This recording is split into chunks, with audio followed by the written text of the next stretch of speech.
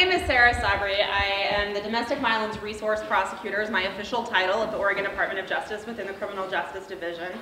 What that means sounds, I'd say, probably a lot fancier than maybe what it really is. I work within the Criminal Justice Division. We have a number of attorneys, and we do what's called DA assist, law enforcement and district attorney assist around the state. So we assist with cases, with legal information, with updating case law, making sure that everyone around the state is trained and has the resources that law enforcement and prosecutors' offices need, that sometimes they're not able to sort of devote the resources to internally. We're able to kind of do on a statewide level and push out to all of the attorneys around the state. We also have some criminal intelligence units within our program, but that's sort of, I'd say, kind of a separate part of that. My history is that I have been a domestic violence prosecutor for the last 13 years. I started my career as a prosecutor in Lincoln County in Newport, and as a specific domestic violence prosecutor, I started on a grant-funded position, so I was doing only domestic violence work. In retrospect, the fact that a brand new prosecutor was thrown straight into domestic violence work sort of makes my head spin a little bit, but it worked out for me. I had some very great mentors there that allowed me to really delve very deep into this casework right from go. After spending 2 years out in Newport, I moved to Lane County, to Eugene, which is where I'd gone to law school and had some other sort of connections to go back to, and was there until just this last year in July. When I went to Lane County, I also did almost exclusively domestic violence prosecution. In 2008, was one of the 2 prosecutors that formed the domestic violence prosecution team, so that we had dedicated attorneys within the office that were specifically trained to handle these cases. We got all of the domestic violence cases, minus some of the homicides that came in, and really built that program up. And within the few years before I left, I was the team leader for that group. So we had dedicated advocates to domestic violence, a team of 5 prosecutors, a paralegal, dedicated secretaries, which all helped very much in terms of understanding, making sure that all those bits and pieces that are sort of nuanced to this type of a caseload were really being handled very specifically. And then in July, I went to the Department of Justice, the Criminal Justice Division, to now be the statewide resource prosecutor. So what that mostly means for you is that I am a resource for all of you in here, specifically for the prosecutors and law enforcement. I'm someone that you can contact if you have questions. Law enforcement and prosecutors I can specifically give legal advice to. Others I can't give legal advice in that sense, but I can definitely give recommendations for resource information, that type of thing. So I was very honored when Leah contacted me and asked if I would come and speak down here. So I'm excited to kind of spread out a little bit around the state and get to know folks that are doing this work. I know it'll be on the sign-in sheet, but if I could just get kind of a quick show of hands in terms of who's in the room. How many of you are law enforcement? And all patrol, or is there probation officers in the room? P&P too. I'm sorry? P&P, okay. What about advocates? Okay, handful. Prosecutors? Okay. Other legal, community legal, anything? Medical? Okay, so it looks like that's the bulk. What have I missed? Mental health. Mental health, okay, and DA, VAP? Okay, great. And anybody else I missed? Okay, so, and I certainly welcome questions and conversation throughout. I find presentations are always a little more entertaining when I'm not the only one up here talking at you. So this first slide here certainly says, helpful tips for investigators and prosecutors. That's true, and all of this will go towards that, but I don't want any of you in here to think that the information doesn't also apply to the things that you're doing. I really tried to structure this presentation in a way in terms of the gathering of information that tends to then help investigations and prosecutions down the line.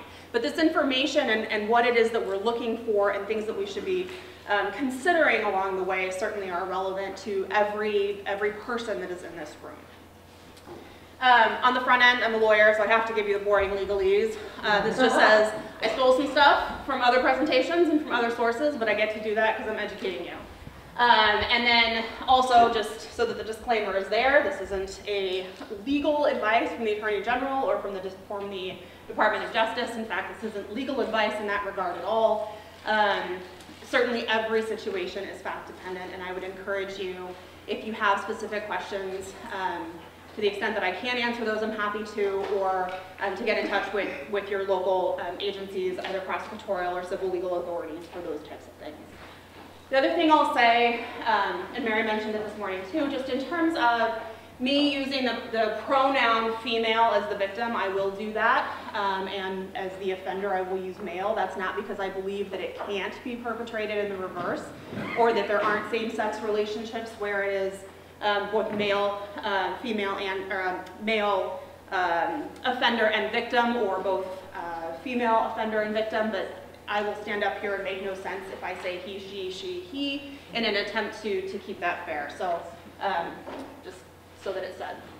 So why do we care? I mean, certainly we heard this morning about what the dangers are of strangulation and how critical that can be, and that the injuries that result from strangulation can very quickly lead to death. But in terms of when we're looking at why do we need better investigations and better prosecutions, quite frankly, because we're doing a terrible job at these cases.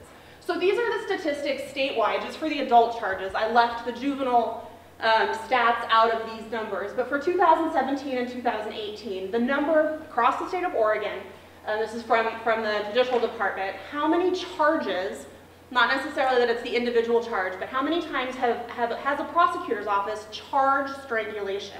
How many times have we gotten a conviction for that? How many of those charges have been dismissed? Some have some other dispositions. Those could be deferred sentencing type programs, which I have some very strong negative opinions about, but I'll leave that for the moment.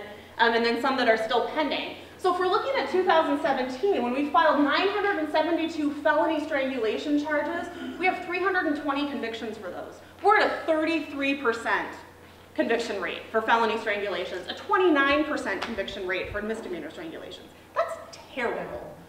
And when we're looking at 2017, I mean, our dismissal rate for strangulation charges is over 55%.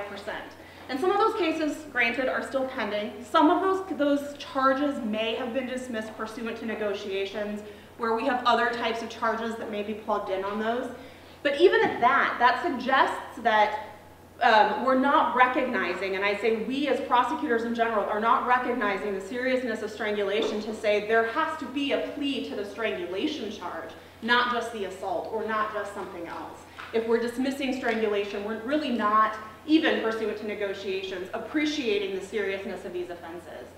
For 2018, obviously there's still a lot of those cases that are in pending status, so those numbers aren't perhaps as strong, but even at that, I mean, our dismissal rates, our conviction rates are painfully low. I mean, that's not what that should be. When we're looking at strangulation, I mean, I had a prosecutor tell me early on in my career, our conviction rate should be close to 100%, which is maybe a little hopeful. But the idea being, from a prosecutor's perspective, we're in charge of what's being filed.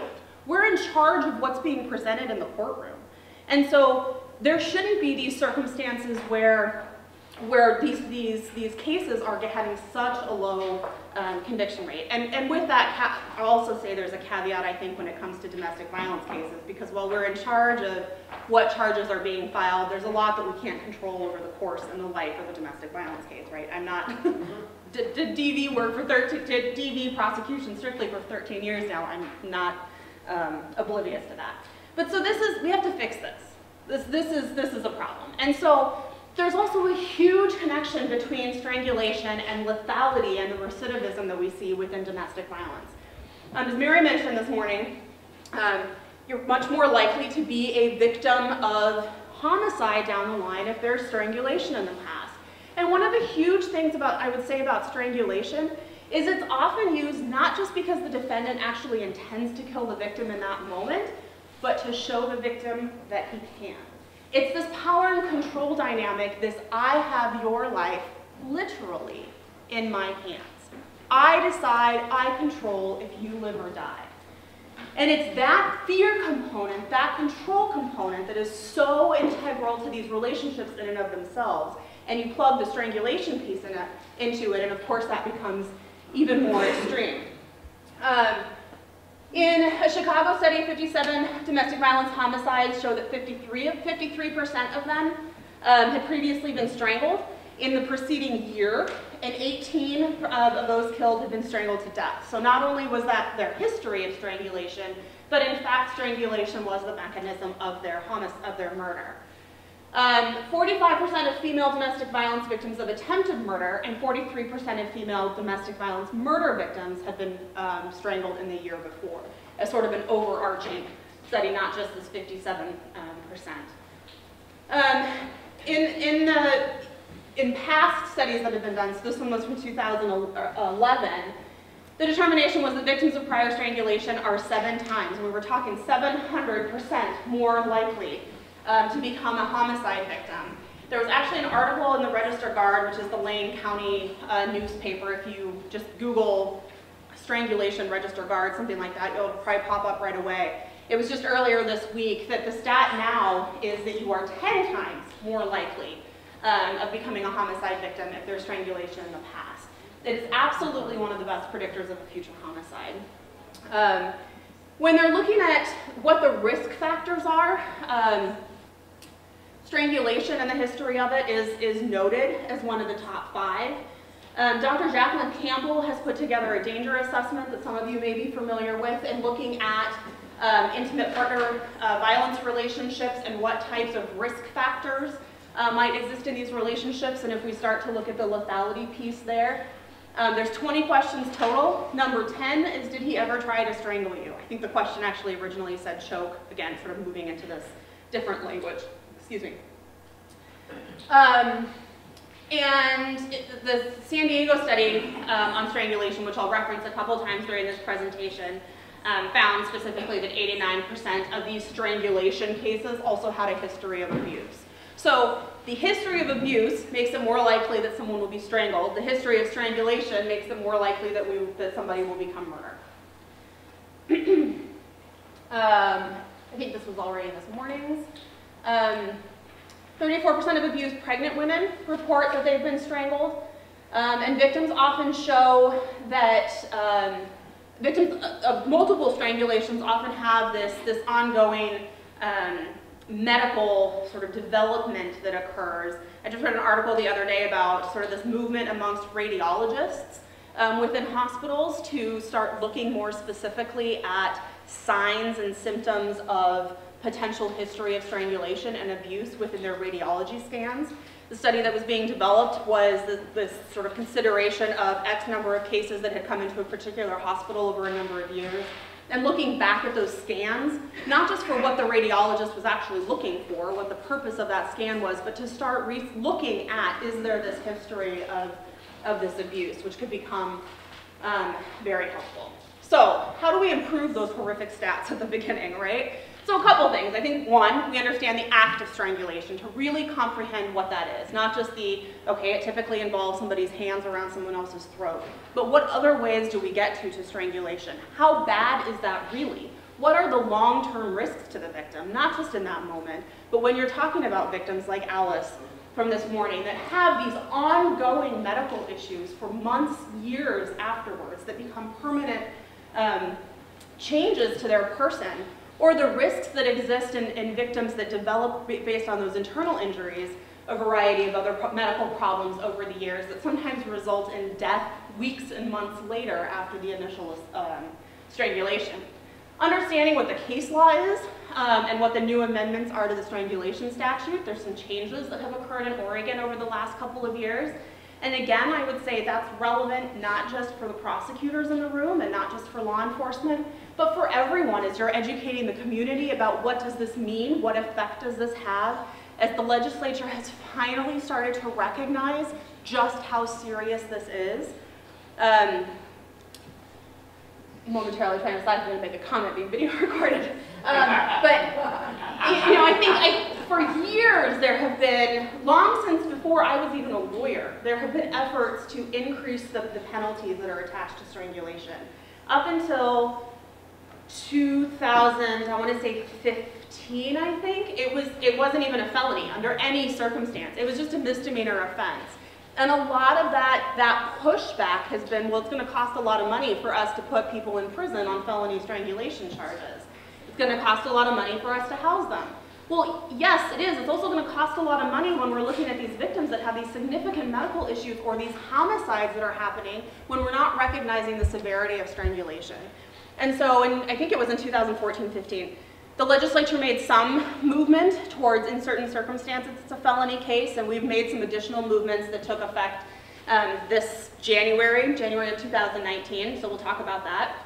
What that case law means and educating sort of the community as a whole all the way up to our judicial branches to understanding what that means and what those threats actually are. Improving police investigations in terms of asking questions, including the medical personnel and the EMTs that are paramedics that are on scene and involved, what's happening at the hospital. I mean, everything, I say police investigations, but there's a lot that I would say falls under that umbrella. Really, I'm just talking about criminal investigations. Maybe that's a better word for it.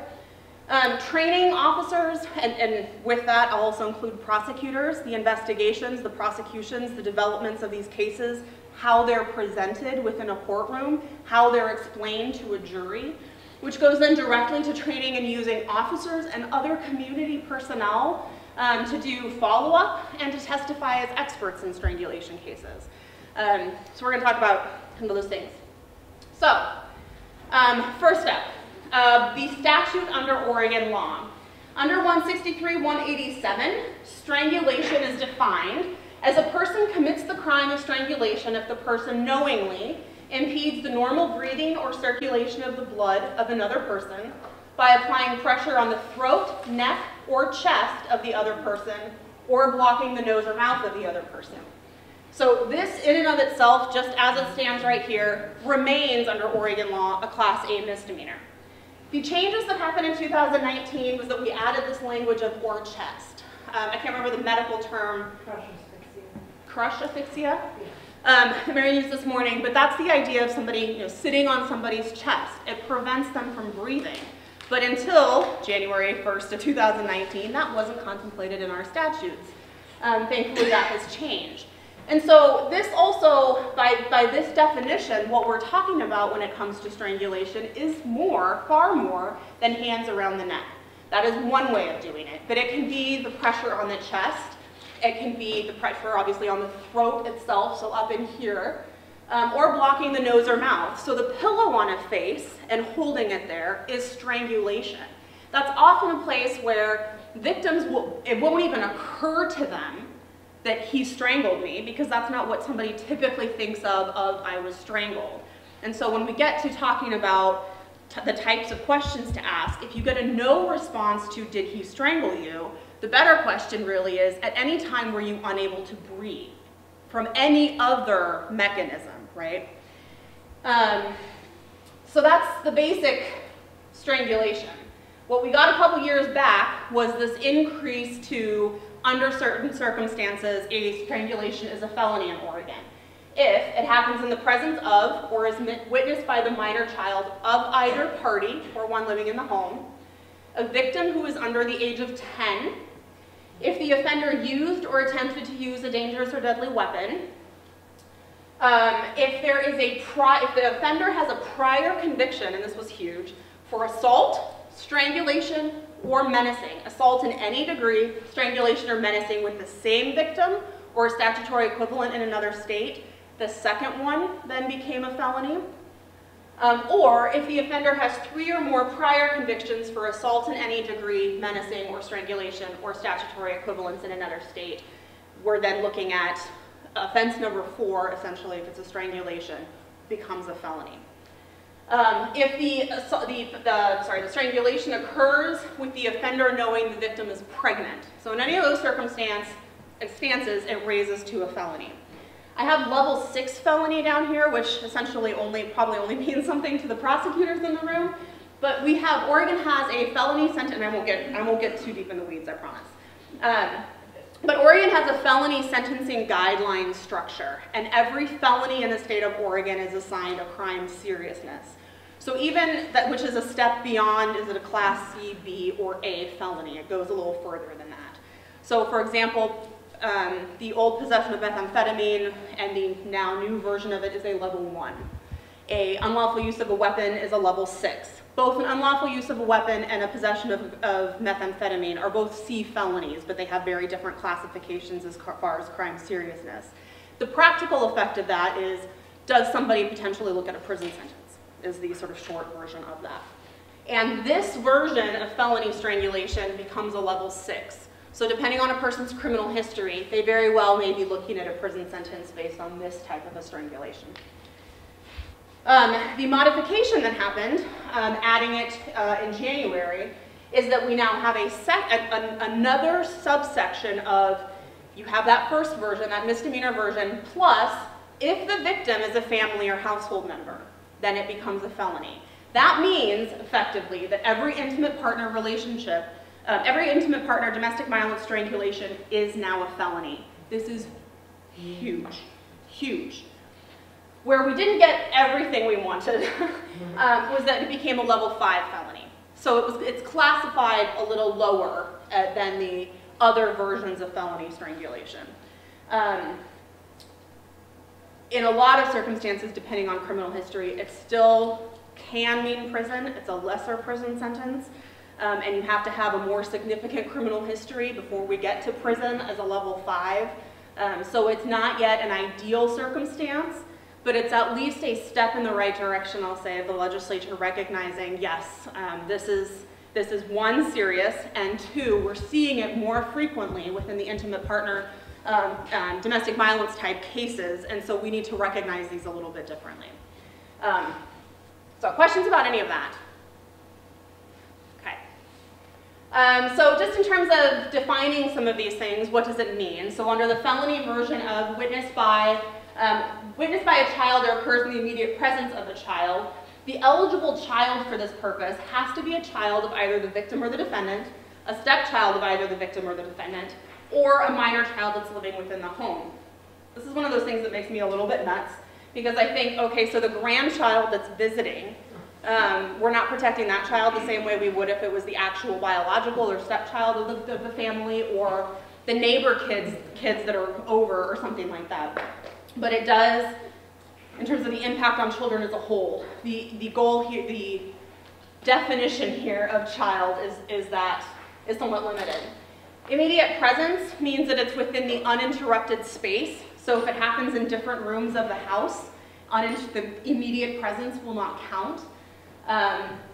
The immediate presence portion of the statute, I think, is intended a little more to capture those minors that are unable to articulate what it is that they may be witnessed. So the infant that's laying on the bed, when this strangulation occurs in the bedroom, the infant is in the immediate presence of this incident happening, and so we don't need the infant to somehow testify that they saw what occurred, but that we can get testimony in other ways to articulate that. And then witnessed is to see or directly perceive in any manner. So then when we're talking about different rooms, if you do have an older child who's able to articulate, I heard the slamming, I heard the gasping, I heard whatever it was that was going on, able to articulate in any way that they've perceived what is occurring, that counts as witness for purposes of the felony determination. Under that definition of, when I said family, if it meets the family or household definition, that it becomes a felony. This is what Oregon law outlines that as. It's spouses, it's former spouses, it's persons who are cohabiting together, I'll get back to that, persons who have cohabited together in the past, who have been involved in a sexually intimate relationship, unmarried parents of a minor child, or adult persons related by blood or marriage.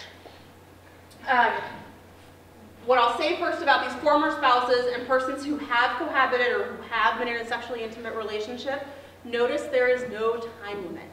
It doesn't have to have been a relationship within the last 2 years. It could have been 10 years ago. That doesn't, 15 years ago, 20 years ago. That doesn't matter. What you were able to gather in your investigation is what defines that.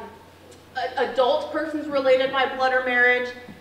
So when we're talking there, and this is a frustration that I've run into a number of times now with the juvenile department, the 16-year-old who strangles his mother is not technically, I mean, isn't legally, by legal statute, it is not a family or household member because they are not adult persons related by blood or marriage. That doesn't mean that it isn't a bad circumstance, that we shouldn't be looking at the DV sort of components of it when we're dealing with sort of assessment and treatment and probation conditions and that sort of thing.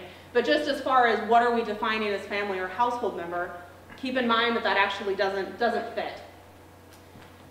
In terms of the word cohabitate, which may have been the next thing you jumped to, but they cohabitate together, the courts have defined cohabiting as persons living in a relationship, living together in a relationship akin to that of spouses. And so the idea here is they're somehow sharing finances or sharing something in a way that attributes it to a relationship. This is not roommates, this is not the mother and child that are living within the same household. Strangulation is a mandatory arrest. If an officer has probable cause for strangulation between family or household members, the mandatory arrest law applies. One of the questions I very often get, so take for example the situation of the 16-year-old who strangles mom, right? Because it doesn't fall under that definition of family or household members, it doesn't become mandatory arrest in that sense. But what do we know about strangulation, right? It's real dangerous. So should we be leaving that child in that household ongoing? Probably not. So just because it isn't a mandatory arrest doesn't mean that you can't arrest, that officers can't arrest, or in fact that you shouldn't arrest. That decision should absolutely always and every time be made on a safety determination. One of the things that is included in the mandatory arrest statute is this determination of who is the primary aggressor. Or I think the term, that's the term in Oregon, I think the term Mary used this morning was dominant aggressor. Same idea though, of who was the actual assailant. Officers in Oregon are not required to arrest both. That's specifically outlined in the statute, and from a prosecutor's standpoint, it's really, really hard when the officers do arrest both, because then what you've done is essentially sent them both in with a self-defense claim. That's not to say that there couldn't be a circumstance where a dual arrest is absolutely appropriate. The example I always use is a case while I was at the coast where this poor 8-year-old neighbor boy, again, not a child of the parties, right, but who's sitting on his porch and watches this whole ordeal go down. And what he ultimately is able to talk about is this woman runs after this guy with a broom handle, a broken off broom handle, and just takes chunks out of his side.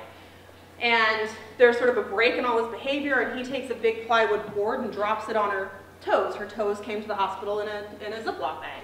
So that is a circumstance where there wasn't this like back and forth, or somebody was a primary aggressor in that regard, or there was some sort of a defensive action. Both of those people just needed to be arrested for assault, right? But that's different than this. There's a lot that goes into determining who the primary aggressor is, including what that history of that violence and that abuse might be, including the size, the strength, the bulk of the parties, the relative severity and extent of the injuries. One of the things I always, when I do a lot of law enforcement training, talk about is if you were to walk away right now, who do you think is more likely to end up subsequently injured? I mean, considering that type of component, the fear component. So Mary described this scene with a machete and this woman who's hysterical. Oftentimes it is the person who has been victimized that is undergoing this stress and is the hysterical individual, right? Whereas you have this individual on the other side who perpetrated the violence, who is cool as a cucumber. A training video that I will not subject you to because it was painfully made in the 80s, essentially outlines it goes through sort of a number of visuals of a relationship that's going on within a particular household.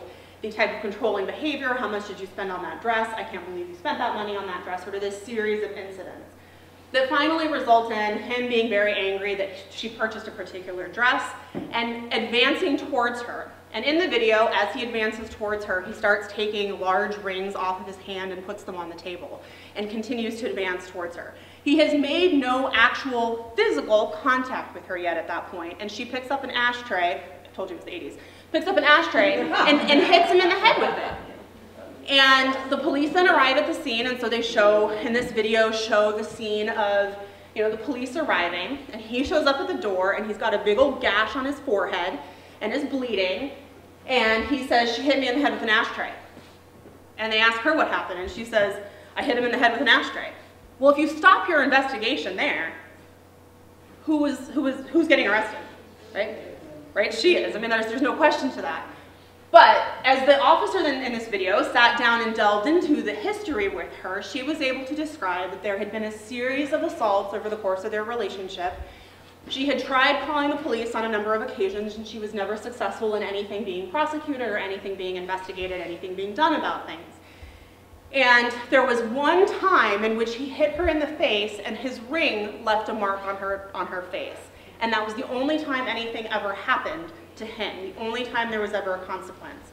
And so subsequently, he was very careful to take his rings off and remove them before he would assault her. And she knew that. So the act of him taking off the rings in that circumstance was the aggressive action, was the movement towards that assault that resulted in her then defending herself in that circumstance. So it really requires a digging into what that history is. And that's, I mean, I'll admit it's hard when you're doing that type of investigation or trying to figure out those facts when, I mean, I certainly have been in that position. I know law enforcement is in that position all the time when you say, "Tell me what happened." Well, 3 years ago, his mother, right then you're like, oh my God, we're about to do 3 years of history here. Like, I need to know what happened right now before I can talk about anything. But that is the context to what happened here.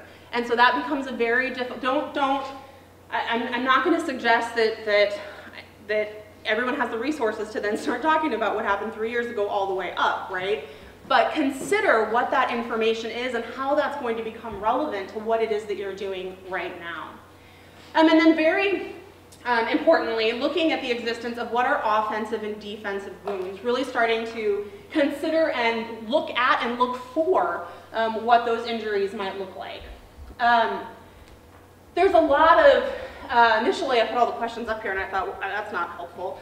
What am I gonna do, read through them? And so one of the handouts, and hopefully everybody should have 3 handouts for me. One is a PowerPoint, one has kind of a signs and symptoms of strangulation, and one is entitled Investigating Strangulation Questions, the questions to ask. Does everybody have those? I have more if somebody doesn't have them. So the Investigating Strangulation cases, the questions to ask, I literally copied this straight from an article from Gail Strack. The link is on here for the full article. It's, I don't know, probably 20 pages-ish long, and it's actually a very interesting article on just in terms of understanding strangulation. It's a lot of what you've heard today and the things to look for. But these just go through a list of questions that absolutely can be used in every discipline in this room. Very helpful in terms of the initial investigation. I think very helpful for purposes of medical, EMT, paramedic, helpful for the hospital in determining what is the risk and the extent of the strangulation. These are questions that can be asked when interviewing a victim prior to putting it together for a trial, in grand jury, during a trial. All of these questions are relevant in terms of determining the manner and extent of the strangulation, identifying both visible and the non-visible injuries, what the symptoms and signs of strangulation, which I'm going to get into is for purposes of a lot of investigations and prosecutions, are absolutely key in us being able to continue to prosecute these cases. The types of evidence that we can gather, really starting to sort of what's the word I'm looking for, to sort of predict what the defenses are potentially going to be and to collect the evidence and get the information so that we can circumvent the claims and defenses that a defendant potentially comes up with later, or a victim who is no longer in a position to cooperate and is recanting for any variety of reasons, that we can still get to holding the offender accountable and eliminating those defenses. So I won't read through these. I'll probably reference some of these questions kind of as we go through a little bit. So questions to ask in every sort of domestic violence case, circumstance, investigation, contact, I would say, is, and I think I mentioned this earlier, did the suspect at any point keep you from breathing normally? Not just, did the offender ever strangle you or choke you?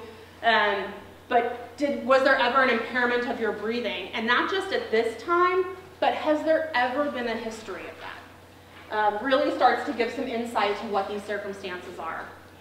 There's a lot of things that can be done in terms of documentation in these cases that becomes really important as we go down the line. I've included in the sort of middle of this packet, there's a couple of different checklists. Mary had one in hers this morning as well. There's this strangulation assessment card that the Alliance for Hopeless Strangulation Institute has put together. This is the front and back of this card that kind of goes through signs and symptoms, a checklist, what is the circumstance. There's an example from the Austin Police Department. They've been using this since 2015. That goes a little bit more specifically, what are some of these signs and symptoms that are really helpful? Has there been a loss of consciousness? That all go towards these questions of the non-visible, typically the non-visible injury. How long do you think you were strangled for? How were you strangled? What was said during the strangulation? Those types of questions are really helpful. The back has a little graphic on it as well in terms of locations of those types of things. There's another example in here from the Mercer County Prosecutor's Office that they put out that also is kind of used in that way with what I think is actually a really funny reminder that I assume they created this for law enforcement. Reminder, all statements by a defendant are admissible, therefore all relevant statements should be documented. Okay, it's true, it is an accurate statement, I just think it's funny that it's on that form. And so there's a lot in terms of movement and sort of a push towards agencies, and I know that law enforcement agencies sort of shudder at the thought of I have to fill out another form, right? I get it. I know that's always sort of a struggle. But in terms of using some sort of a checklist, I think a lot of agencies have some sort of a domestic violence checklist of some sort. Some agencies, perhaps it might be helpful to modify that checklist in a way to specifically include questions about strangulation. So not necessarily creating a whole new form in its entirety, but maybe looking at, does the form you currently have room for it to add some of these strangulation-specific questions? Requiring a follow-up investigation within 24 hours of an incident is a great policy to have. I don't know of many law enforcement agencies that have that as a policy in place. That would be my dream as a prosecutor. One of the things in Oregon that some of you may or may not be aware of is that when there is a domestic violence case, there is an exception for prosecutors down the line in terms of how we get evidence in.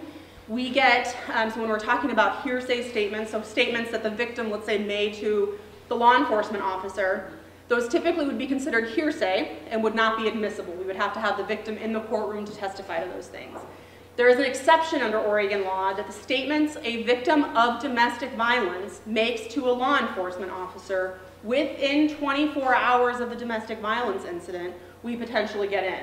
There's some other hurdles that we have to overcome that I won't bore you with, but that's a huge thing. That's a huge location where we might get excellent evidence and statements and information that deal with the motives and the bias and the reasons for recanting and all those things, but we have 24 hours to get it.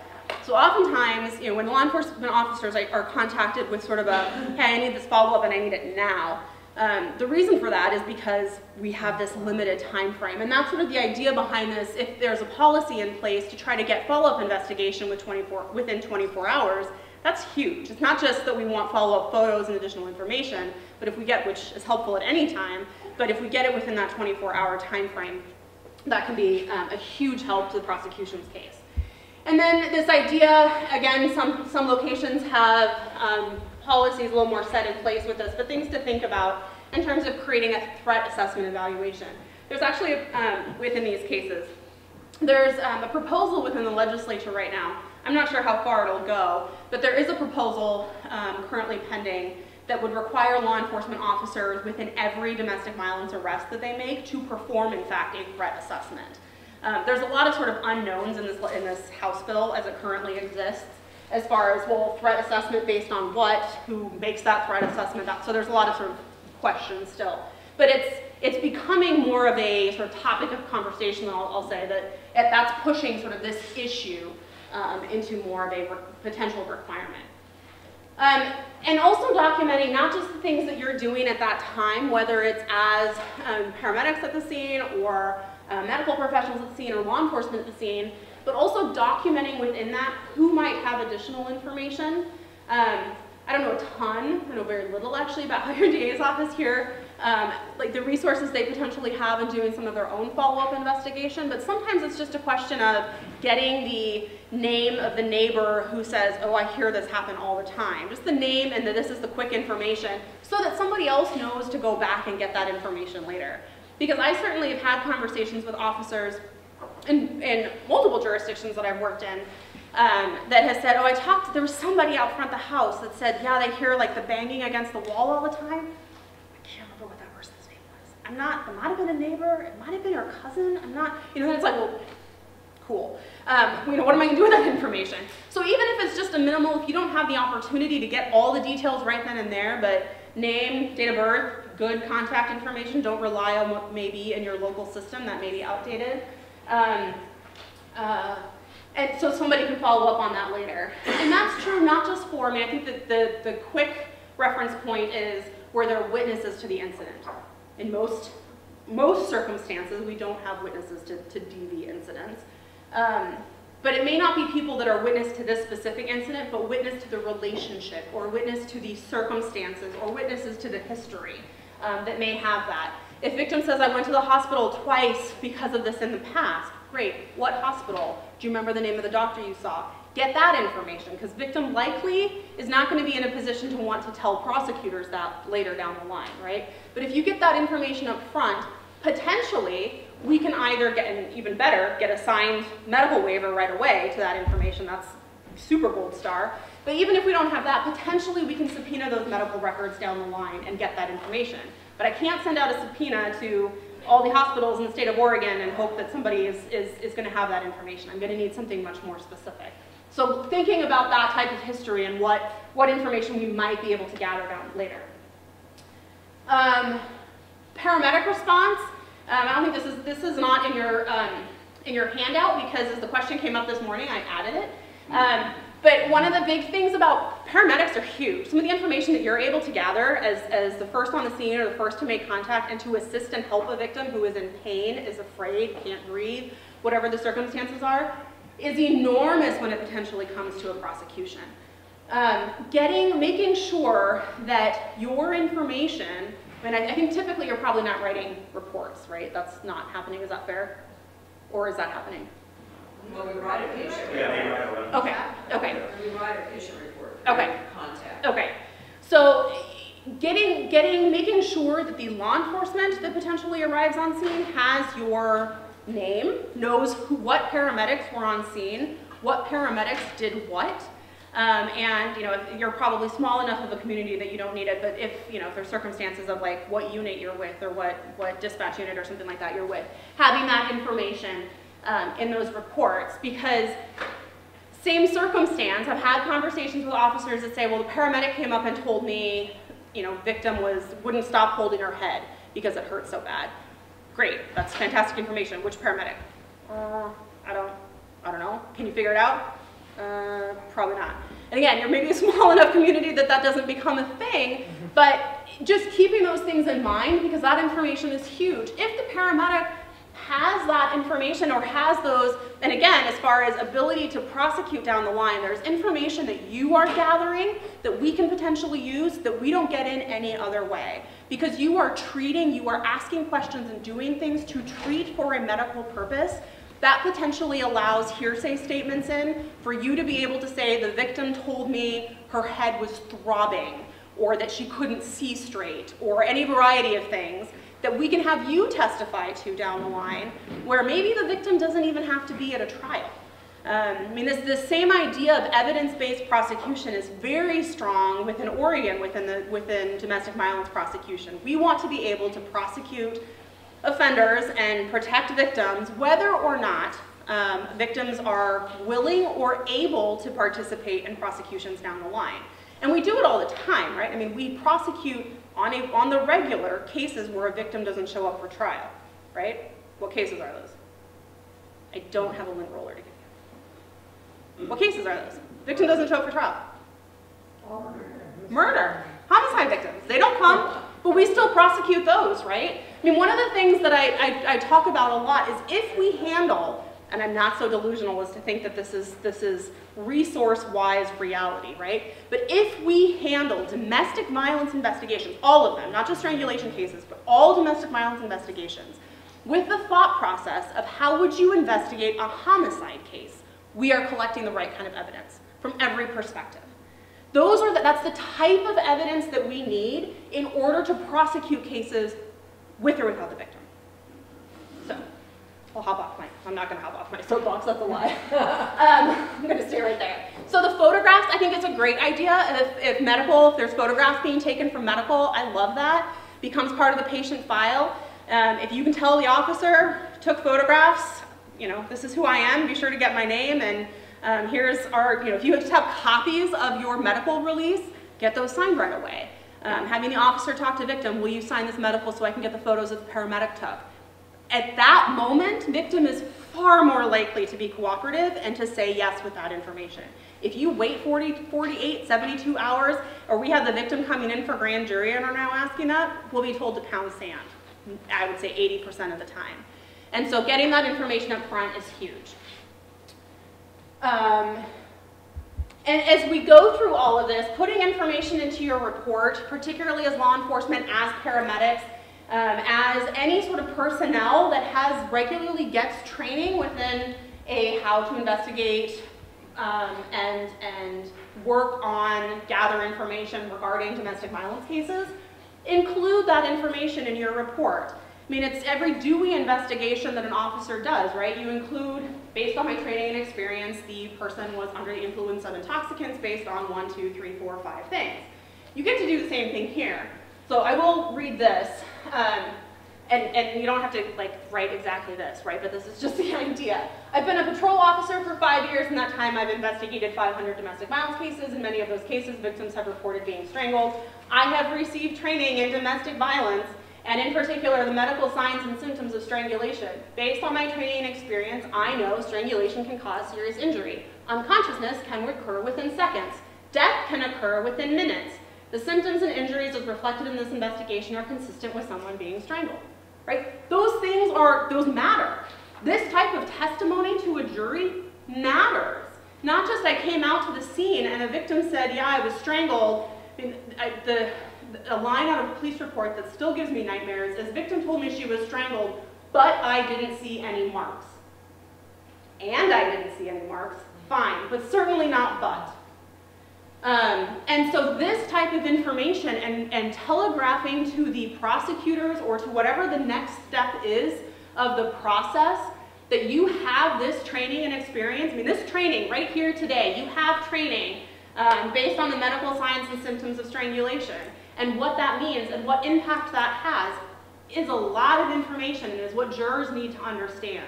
I mean, you're here because this is kind of a weird, nuanced type of case, right? This is a weird medical circumstance where very often victims don't have any visible signs of this impact, but we're here training you to have other things to look for. So we can't expect that jurors just know all this information. They have to be taught this information by the prosecutor, by the witnesses on the stand, whether that's law enforcement, whether that's paramedic, whether that's bringing in a nurse that worked on the case or didn't. That part actually doesn't matter. We're going to talk more about that. Photographs and video. Certainly photographs of the scene documenting the location, any evidence of a struggle, any evidence of any sort of corroboration of the information. When victim says, you know, I was passed out and I woke up and I urinated myself. Photographs of the soiled bed sheets or her clothing, ideally seizing that information, getting all of that type of thing. That video that we saw at the end was sort of the things being knocked off as she's trying to keep from being strangled.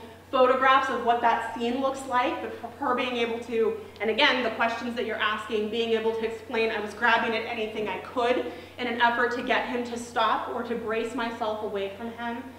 Comparison photos are great. Is there neck swelling or anything that might be visible? And maybe it's not clearly neck swelling at that time, but if you take pictures of the neck at the scene and then within the next 24 hours make another contact, or make contact in 48 hours, or the prosecutor now has this victim in for grand jury, and the photos of the neck that the prosecutor have clearly do not look the same as the person who's now walking in to testify. It's a great opportunity to take a second set of photos and be able to show her neck at the time of the incident was swollen compared to now.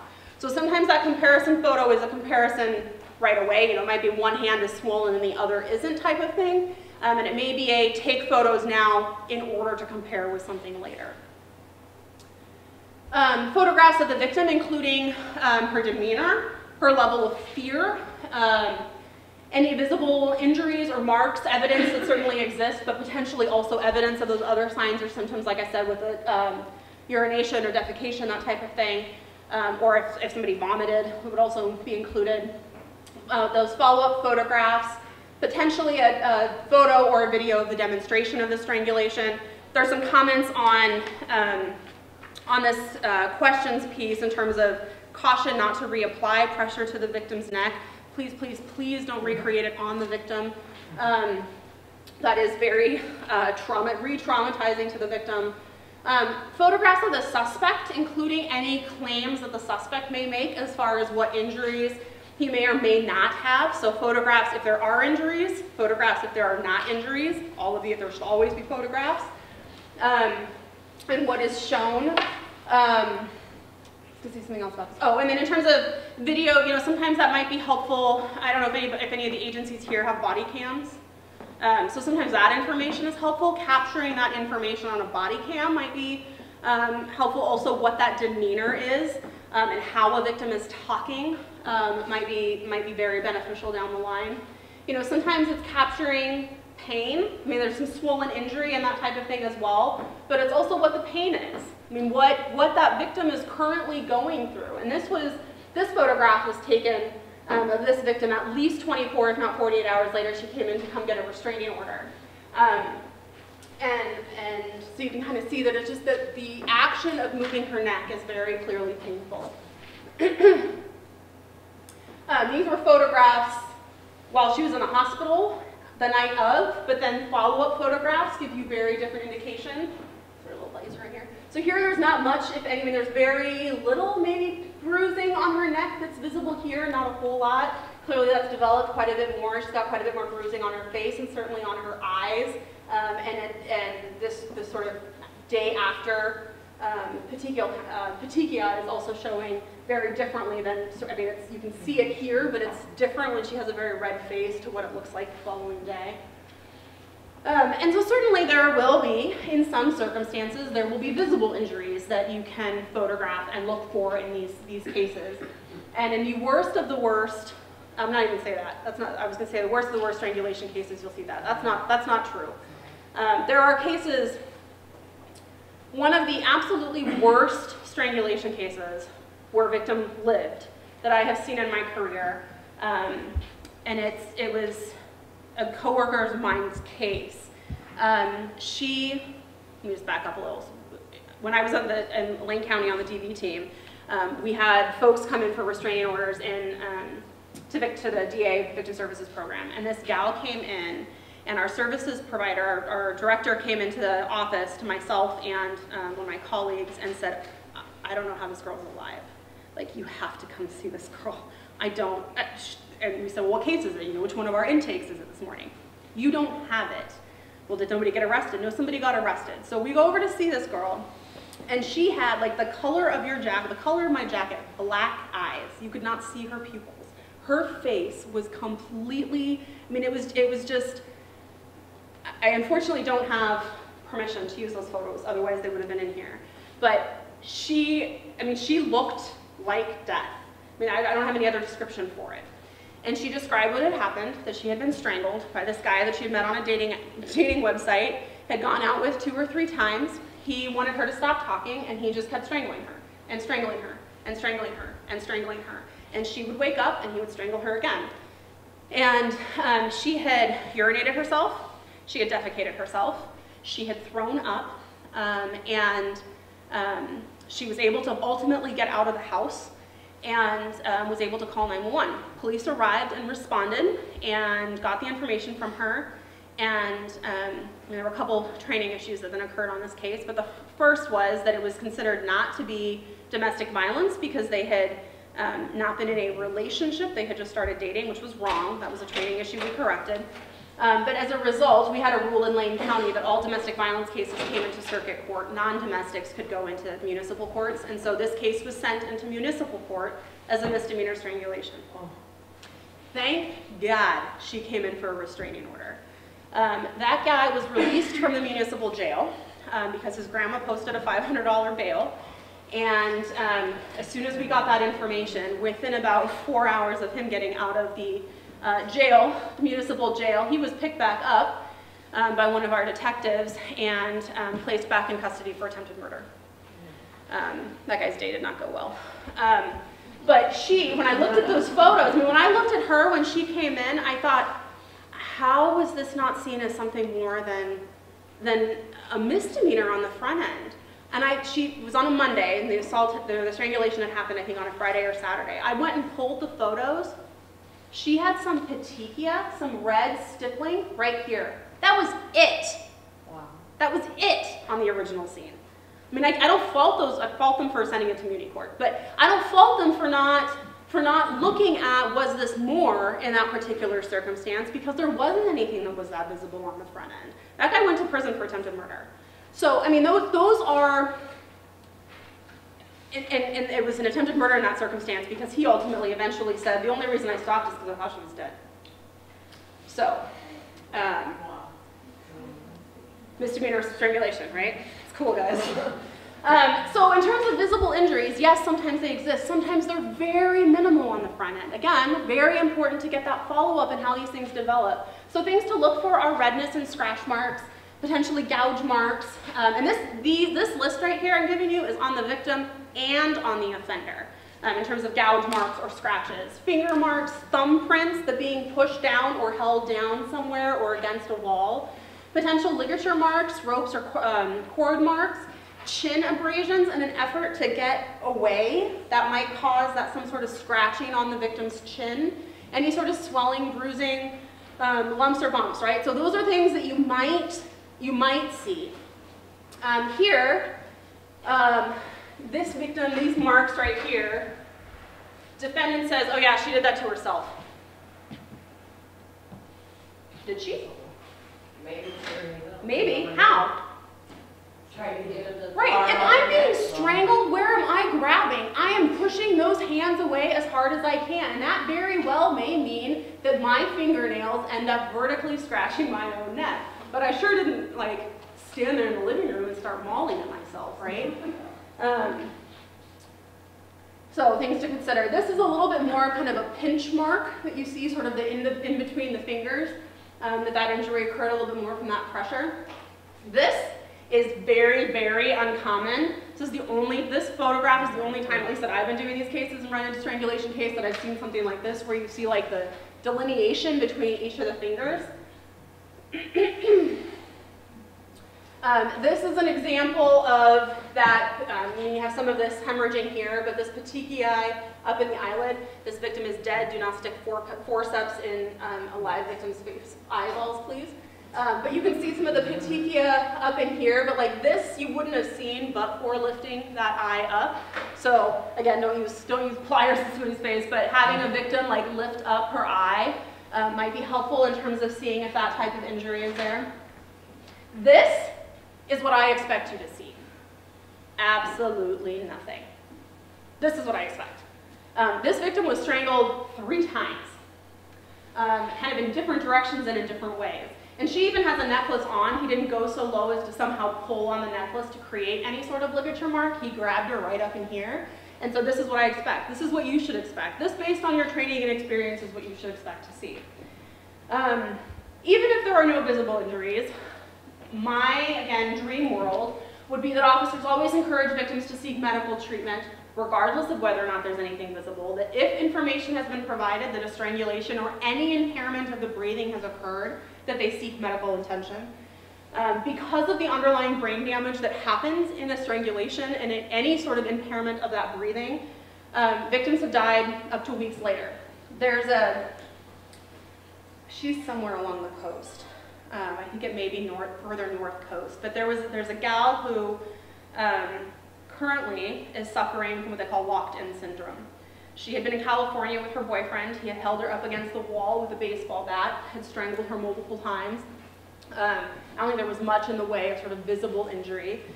It was dealt with in terms of law enforcement down in her jurisdiction in California. She came up to stay with her family up here in Oregon, and then very suddenly she just had some sort of medical emergency. They brought her to the hospital, and she's been in this coma, in this sort of awake coma, locked in, so she can hear everything, she can absorb everything, she can't move, she can't talk, she can't anything.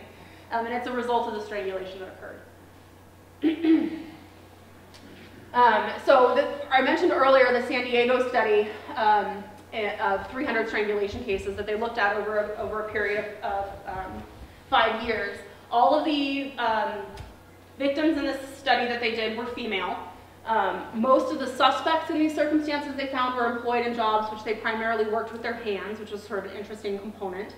A history of domestic violence existed in 90% of those cases. What they found when they looked at was there any sort of visible injury, 50% of the victims had absolutely no visible injury. They looked like that last victim with just nothing. 35% of them had injuries that were too minor to photograph. Even if the officer could potentially see with the naked eye some semblance of something, it could not be captured in a photograph. And only 15% of them had any sort of significant visible mark that could be documented in that way. So what that means is, based on your training and experience, 85% of strangulation cases have no documentable visible injuries. That's a big deal. So again, this report that I read about, the victim said she was strangled, but I saw no injuries. Now you know why that makes me cringe, right? Those two things do not equate. This is a video from a casino surveillance camera up in Washington. This woman had walked into the casino looking for help from somebody, and the casino personnel that she initially made contact with, she was there with her boyfriend. The casino personnel kind of talked to her briefly and then talked to the boyfriend, and the boyfriend said, oh, no, everything's just fine, and we're just going to head out, and they were already kind of on their way. There was no sort of further interaction that was going to occur, but the person sitting up in the camera booth came down and said, oh, no, the police are on their way.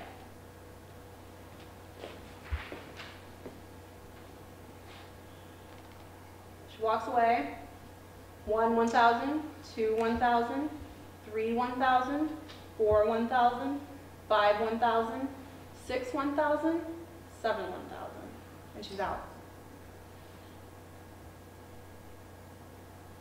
Very kindly helps her back up. She just fell down, she's probably drunk, had too much to drink, she's just fine.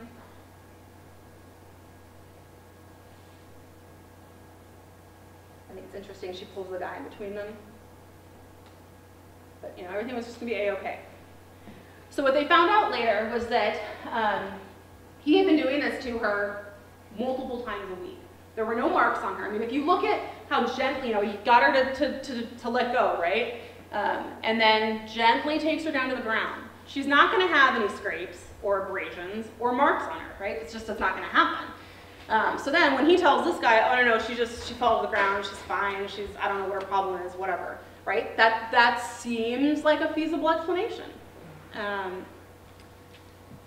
So Mary talked about this morning, but in terms of the pressure, I just want to bring it up again here as a reminder of the pressure that it takes to occlude somebody's ability to breathe. It's not a lot. I mean, when we're talking about 11 pounds of pressure, 11 psi of 4 and 32 for 57 seconds to potentially kill someone, handgun trigger, 6 psi. Does somebody have a handgun they're super proud of that has an even lower psi? That's right. What is it? 3. 3, right? Right, but the point is oh dear. There was an exit back here, right? But opening a can, I mean, if you didn't have a soda for lunch, help yourself to one, right? Opening that can of soda is 20 psi. That is more than it takes to occlude somebody's jugular or carotid arteries. A handshake, that's not a lot. There's a chart that Jen Snippen used to be the medical examiner for Benton County. She's still working out of Benton County now. And she has this chart that was like a physical therapy chart of what the hand pressure, the ability to sort of pull something should be at different age levels, and what that, from a physical therapy standpoint, what that should be. And when you get to the bottom of her chart, it's like an 85-year-old woman is still able to do something that's higher than what it takes to strangle somebody.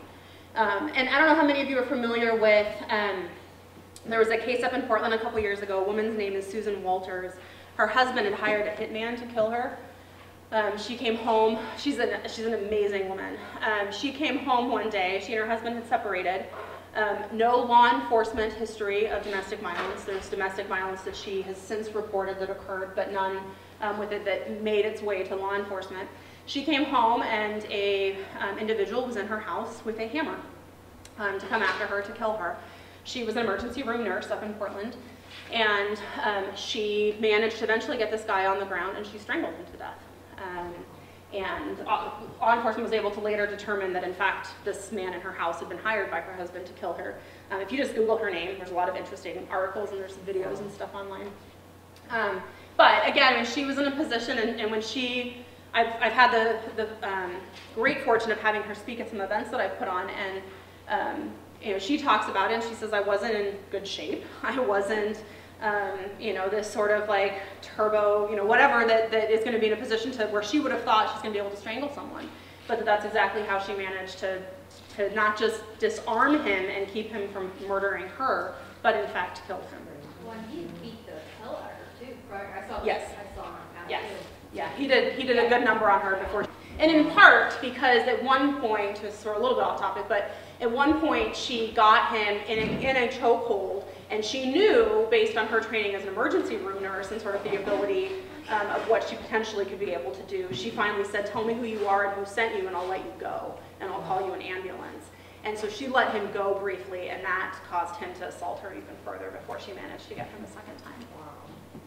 So far more important than potentially those visible injuries are to look for what the other signs and symptoms are to document. Does victim describe any sort of neck pain? Does, while you're having contact with victim, she constantly kind of roll her shoulders or try to crack her neck or swallow repeatedly as she's talking to you? Now, that type of a not even conscious behavior on the victim's part is very often going to be a much more reliable sign and symptom of strangulation. The hoarseness or the loss of voice. I won't play the 911 call for you again. Mary played it this morning, which was great, but I've used that same one in training. You know, it was actually the second one where the victim says, I don't know why I can't breathe. I don't know why I can't breathe. She has no idea what's happening to her. She just knows she cannot catch her breath. And similarly, in the first one, she says, I need you to take a deep breath. I need you to calm down, right? They can't. It's not, I mean, they may be hysterical in that sense as well, but that's not what's actually causing this circumstance right now, that they aren't able to breathe. And one of the things I would say, I mean, I think, well, a couple things. One is definitely training dispatchers is a big deal, is important for that understanding on what happens on the front end. I absolutely agree. I mean, I remember who made the comment this morning about, you know, dispatchers do an incredibly difficult job and are trying to gather as much information as quickly as possible to be able to relay that. Yes, they need that information, but I think what you'll hear this afternoon in terms of the trauma-informed piece is that's another place where I would love to see more training happen on a dispatcher end in terms of that trauma-informed. I don't know why you can't breathe right now, but we're going to try to deal with that. We're going to send a paramedic. You know, skip the do you need a paramedic 5 times, right? Just the I don't know why you can't breathe. We're going to try to figure that out. We're going to send some medical treatment out to you. I'm going to try to get some of this other information. And I know that takes, in some circumstances, maybe a couple more seconds to get that out, but it creates a circumstance where the victim is maybe then more capable of giving some of that information. That lightheadedness or head rush when a victim suddenly says, I think I need to sit down, right? During the conversation with you, or isn't able to stand up, or is leaning up against a wall the whole time. That nauseous feeling, asking the question about was there any loss of bodily function, or did she throw up at any time, or feel nauseous. That may not be something that a victim is real excited to tell you about because it's embarrassing. but asking those questions and faking or unconsciousness, that type of thing. So obtaining the 911 tapes, this is where I normally would have played that for you, but it does have a lot of information in terms of how that victim's voice may change.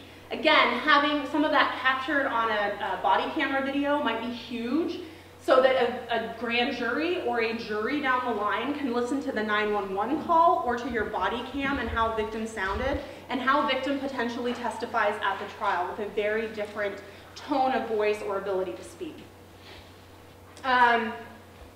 In terms of that medical attention, including obviously all the visible injuries, but also the non-visible injury, the pain, any sort of impairment. And if at all you can, getting the medical waivers signed both for the paramedics and for the hospital.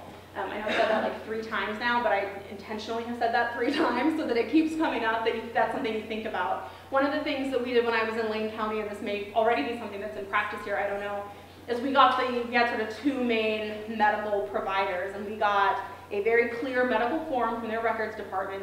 Our DA's office went through the time with their medical lawyers to go through what do you need for every part of your medical program. So we had Sacred Heart and Mackenzie Willamette. Sacred Heart, what do you need that could you possibly need? So if we use one form for all of them, what do we have to include on that one form so that we could check those things off? Because what we found ourselves running into occasionally was we would have this sort of generic, which I'm not a lawyer for a hospital, right? And I'm sure HIPAA has its own nightmares. But we had what we thought was a sufficient form, and that law enforcement was having a victim sign, and then the records department would say, nope, sorry, you need a different form. Here's our form, use this one. Well, at that point, victim wouldn't sign it anymore. And so then we lost that evidence. And so doing it sort of on the front end, making sure we had those 2 forms with all the information that we could check all of that, so that that records department, we knew that records department was going to accept that and we were going to get what we wanted and needed.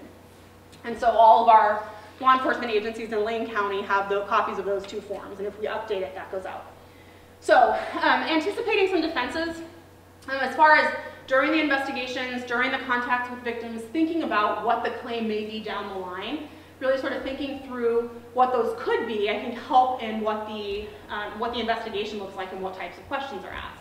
So she attacked me, I was just trying to keep her from doing anything to me. How many, there's not a ton of law enforcement, but how many of you have ever responded to a scene where a defendant comes out and says, look, she scratched me on the chest, she just came at me and scratched me on the chest, right? That's happened, right? Who does that? Like, I'm just gonna get in a fight and then come to you and just scratch you, and I'm not a cat. So, I mean, that's not what's happening, right? Scratches on the backs of hands, neck, on the face, eye gouges to an offender, bites on the arms, hands, or chest. That's my other favorite one, is like, look, she bit me right here. Just like ran up to you and bit you right there.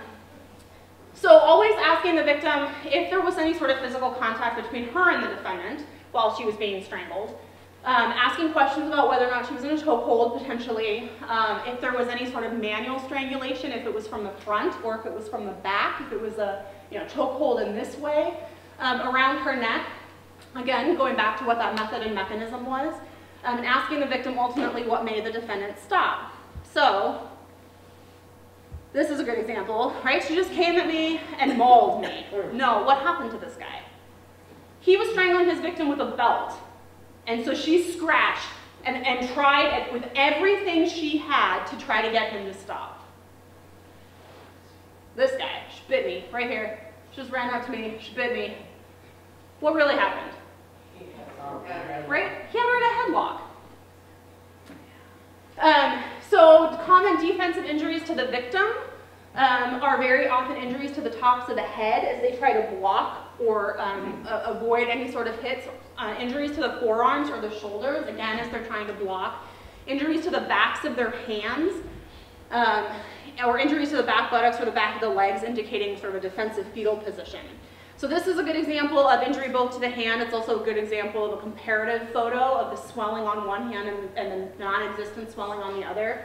The victim comes in later. If you have just the picture of her right hand, oh, I just have kind of swollen hands, or I was retaining water that day, she's not cooperative, right? But that's not the case. Like, that hand is swollen, and you have that evidence regardless of what she later maybe says, because you have that comparative photo. This, a little bit difficult to see, but there's these bruises all up and down her arms and along the side right here. Obviously, she wasn't totally successful. She's got some stitches and quite a shiner they went through, but those offensive injuries.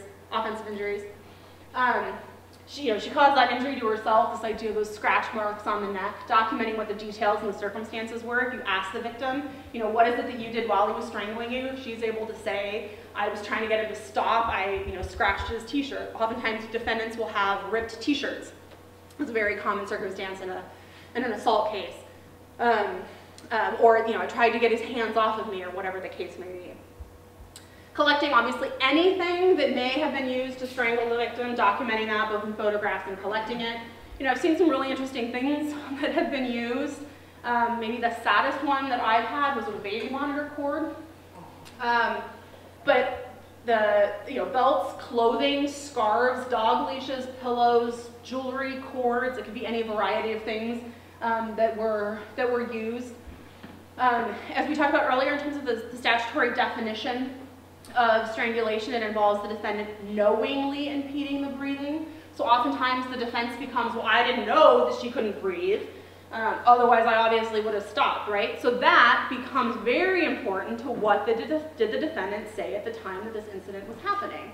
Because if you get statements from the victim or from the defendant or whatever during the time the incident is happening, I wanted her to stop talking. I told her to shut up. I told her I was going to keep going until, whatever. I come up with a million different things. Or victim says that he told her, I wish you were dead, or something along those lines, right? What is it that the statements were at that time? What is it that victim was feeling, was afraid of at the time? What did victim manage to say, if anything, during the time? Is victim able to articulate, I was gasping, or I was making sounds, or I kept trying to tell him, please stop, I can't breathe, I can't breathe, I can't breathe. If victim gives you that information, that's amazing. When defendant says, well, I didn't know she couldn't breathe. Because you didn't believe her? What? So, getting that information, if ultimately, and this is a little more for the both for law enforcement and for prosecutors, but potentially, if you can't get to the knowingly impede breathing, you potentially still have an assault, because the assault is a physical injury, requires a physical injury, which includes either substantial pain or impairment of a physical condition, which includes the ability to breathe. And for an assault, we can file it as reckless. It doesn't have to be knowing. So kind of thinking creatively to what other charges do we potentially have. When defendant claims, well, I wasn't putting pressure on her throat, neck, or chest, I just kind of had my hands on her shoulders, right? I was just trying to kind of, I don't know what. So potentially, do we also get to, if when we're looking at how do we hold an offender still accountable for this behavior, I go back to, it should be strangulation if we can get there, because we should accurately reflect what's happening. But in terms of holding an offender accountable and putting somebody into the system and documenting history, if what we have is an assault 4, that's maybe not a bad thing either. And this I won't worry too much with, but essentially under case law, there's a lot of discussion in the concept of, under the theory of assault, of what is physical injury. And for purposes of physical injury, impairment of a physical condition, there's a requirement that the impairment be material and not de minimis. So if you had essentially a reckless act, but that impaired somebody's breathing, but for a split second, that probably would not amount to impairment of a physical condition. If it was knowing and for a split second, it's still a strangulation. So this is a little more for the lawyers to sort of delve out and detail out, right? But so there's some somewhat competing case law in that regard that works for us in one regard and doesn't work for us in the other. This idea of, well, a defendant should put his hands over her mouth to keep her quiet or to tell her to shut up. Not because I was trying to impair her breathing, it was just because I was trying to do this. Sometimes from an investigation standpoint, you get some really great statements when you sort of, okay, so tell me more about that, right? That you wanted to get her to shut up. Well, maybe, it's still very likely a strangulation in terms of a knowingly impede someone's ability to breathe, right? If they go far enough. But it might also be a coercion charge to threaten somebody with physical injury if they don't engage in what you want them to do, or do engage in something you don't want them to do, right? So trying to get somebody to be quiet, if you're not quiet, I'm going to impair your breathing, is a C felony that in that circumstance, becomes a level 7 on that crime seriousness grid. So we've actually sort of jumped everything else and have a bit of higher seriousness. This becomes a little less crucial since we now have within the DV realm that they're all felonies, but this idea of, I didn't know the victim was pregnant, so it can't be a felony under that theory. So asking multiple parties those questions, not just asking defendant, did you know she was pregnant? He says, nope, didn't know. But asking victim, did he know you were pregnant? Has he gone to doctor's appointments? Has there been a discussion about baby names? Has there been, whatever? Some of this additional information might be to be able to prove that defendant, in fact, knew about the pregnancy. Denies that there were children present. Okay, well, from an investigation standpoint, is there evidence of children in the home? Were there toys all over the place? Was there something that, that the kids just finished their snack or something in the living room? Were there forensic interviews that were done? Should they be done? In terms of witnessing the domestic violence, is somebody else able to articulate victim, or is someone else in the home able to articulate that there were children there? And just quickly, I'll say in terms of talking to kids, I know that you've got, at Wally's house, I chatted a little bit earlier in terms of some ability to interview children that have witnessed domestic violence, doing forensic interviews of them, not just if they were actual victims of the violence themselves, which is fantastic, and you can gain a ton of information from that, and if I had more time, I would play some really great videos, snippets for you of some of the things that children will say in those circumstances. I have one of a little boy who says, and then mommy couldn't breathe. Well, how do you know that mommy couldn't breathe? Because she went, he's 5, right? And then, just to break her heart a little further, he says, and then she walked down the hall and she called for God to come help her, and no one would come down. And so, there's a lot we can get from these kids that are able to articulate what's happening. And sometimes, if the mom is in the process of being strangled, she may not even really be able to realize how close her children are, what they are or aren't potentially observing or can observe. Very often it's a circumstance, so the kids are up in bed, they were asleep, the kids didn't see anything. The same little boy talks about, where were you at the time? I was hiding under my blankets in my bed. And so he could hear everything that was happening, so certainly perceived, right, the assault that was occurring, but wasn't there. And sometimes it's from an advocacy perspective, I would say, it's very useful in some of the victims that I've worked with who I think on some level don't want to believe that their children have been exposed to some of these things. That when the time is right to sit down with them, when we do our forensic interviews in Lane County, there's the parents, nobody can be in the room or watch the video at the time. But when the time is right to sit down with the mom and watch the video so that the mom can see what the child is actually experiencing within the household, that can be very powerful. And I've done the same, maybe with less good intention, at sentencing hearings with offenders who claim I'm a good dad and I'm a this, that, and the other. Oh, let's play the let's play this video for the court and any other person from the public who wants to come in here and look, and I want you to listen to what your child has experienced. Because a lot of times I think these offenders aren't aware of what they're actually subjecting their children to. So when charging domestic violence strangulation, whether it's from a booking perspective or from a charging document perspective, I would say, especially right, we have these two different levels of strangulation. I think it's smart to plead in the alternative. So if you have, certainly every domestic sort of if I would say what would have otherwise been a misdemeanor but is domestic violence, therefore is felony, obviously it just comes in under that theory as a felony strangulation. But if you have any of those other felony aggravators, so it's a domestic but victim is pregnant, charging it as both because one is a level 6 and one is a level 5. They would merge for all purposes at the end of a case if they were done, but you want the higher crime seriousness. Same for witness by a child, knowing victim was pregnant, family or household member. So just kind of keeping that in mind.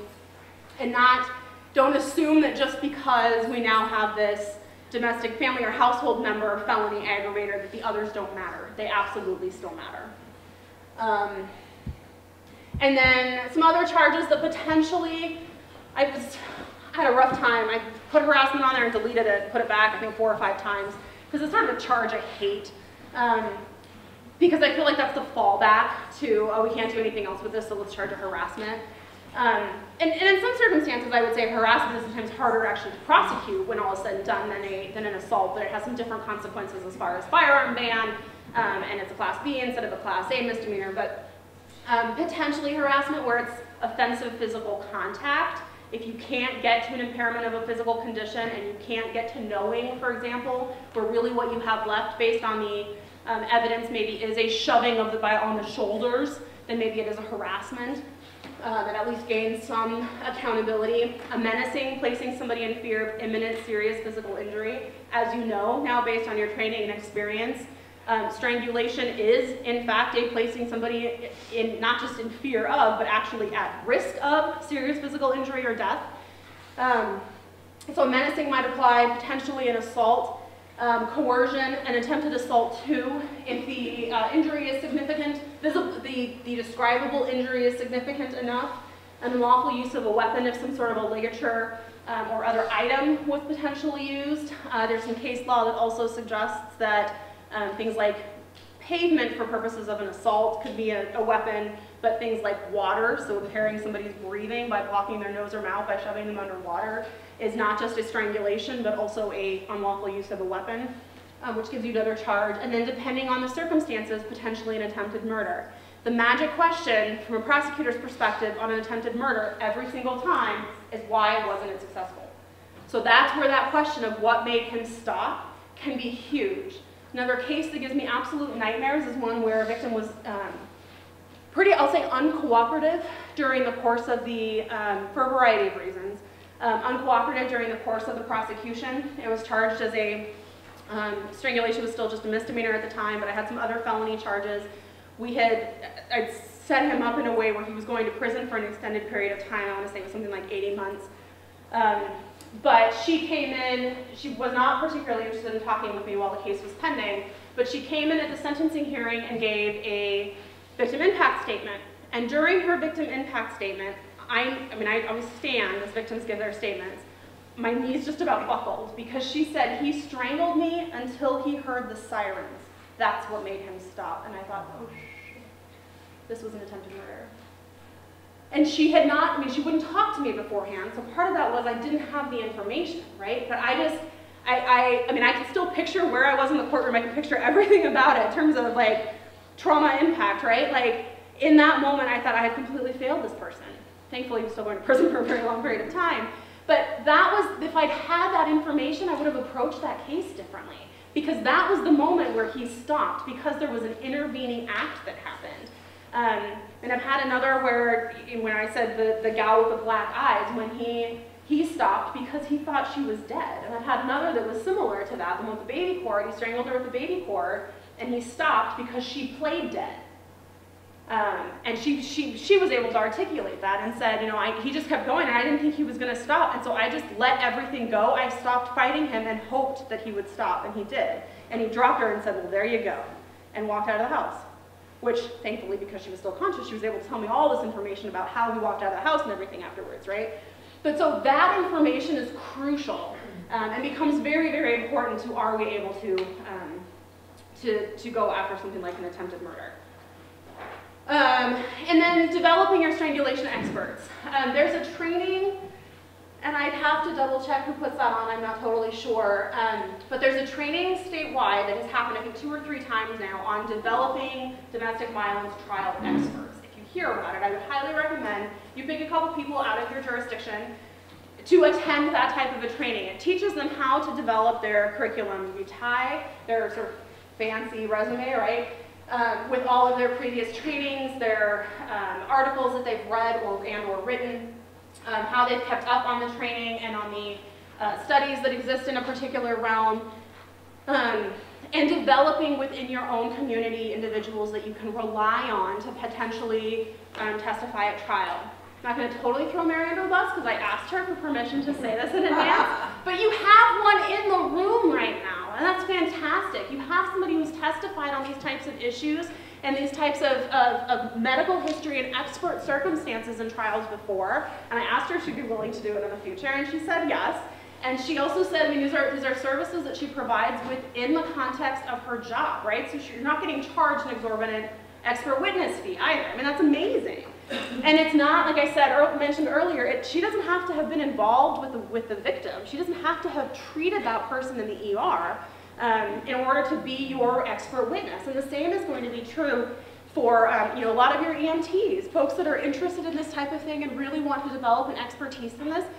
You very well could be developed as an expert witness in this field. True is also for law enforcement. Having an officer who does a lot of sort of an extra level of these DV investigations or these follow-up investigations, has more of these contacts, has more of this specialized training, puts those folks in a place where you have this expert that can come and testify. When I started in Lane County, we were very lucky to have a designated investigator within our DA's office that did domestic violence follow-up. I know that's an extreme luxury. But this is an individual that we sent to every single training about everything. And so I'd have some weird nuanced thing come up in grand jury or in trial, and I could knock on his door and say, hey, I need you to come testify about X. And I know exactly what he's going to testify to because I know what his training and experience is, and I know that he can come in and establish his history and his expertise and explain this is why this type of circumstance happens, or this is why I wouldn't expect to see visible injuries within a strangulation case. Here are the signs and symptoms that are much more prevalent and that occurred in my review of the police report occurred in this case, or what you just heard from officers X, Y, and Z, right? To be able to establish that. And that's a huge part of educating the public, when it comes to each specific trial, the jury, right? But educating the public as a whole, educating your judges, educating the other parts of the criminal justice system that may need to see this information. We very much live in a world where jurors, I think CSI has, like the actual show has maybe died a little bit, but I think we still sort of live in this world where jurors have these expectations of, well, CSI can pull fingerprints off of water, and they can see a license plate from 15 miles away. Well, that's cool. We don't have those capabilities. So there's limited information that we can give jurors, but there are things that we can, right? And these are the types of things, if we can set somebody up there and say, Mary, please tell me about your training experience when it comes to strangulation cases. I'm just going to sit back and let her talk for 6-7 minutes, right? As she just rattles off her basic training. And then let's talk about these more specific things, and she continues to go. And so then the jury's looking at somebody, well, this person knows their stuff. So when she says this is what it is, I'm more likely to believe that. And then it makes sense, right? When you have a medical professional or a professional in any realm giving the context to what it is that they actually see in front of them, then these cases can be prosecuted, and it's not just a victim up there that says, I'm telling you, he strangled me, I don't know why there's not any marks on my neck. I don't know why I can't breathe, right? So, I sort of skipped ahead on that. And skipped ahead on this too. So anybody can be a strangulation expert, really, it can be anyone, as long as they have that training and that experience and have an updated CV and are able to articulate that information. And the other note I'll make is when they're testifying as part of their job and essentially doing it pro bono, it's really nice when the defense says, well, how much are you getting paid to be here today? Mary quipped earlier, $7.50 for parking. That's pretty great. That's another thing that when the jury's looking at that is like, well, this person doesn't have a dog in the fight, right? They're not interested in one side or the other. This is just the information. This is just how it is, right? You have, again, in Dewey cases, you have officers talk about their training and experience, what they go through, what the field sobriety tests are, how those are administered, why certain things are done, because that expertise is explained. And the same thing needs to happen in DV cases.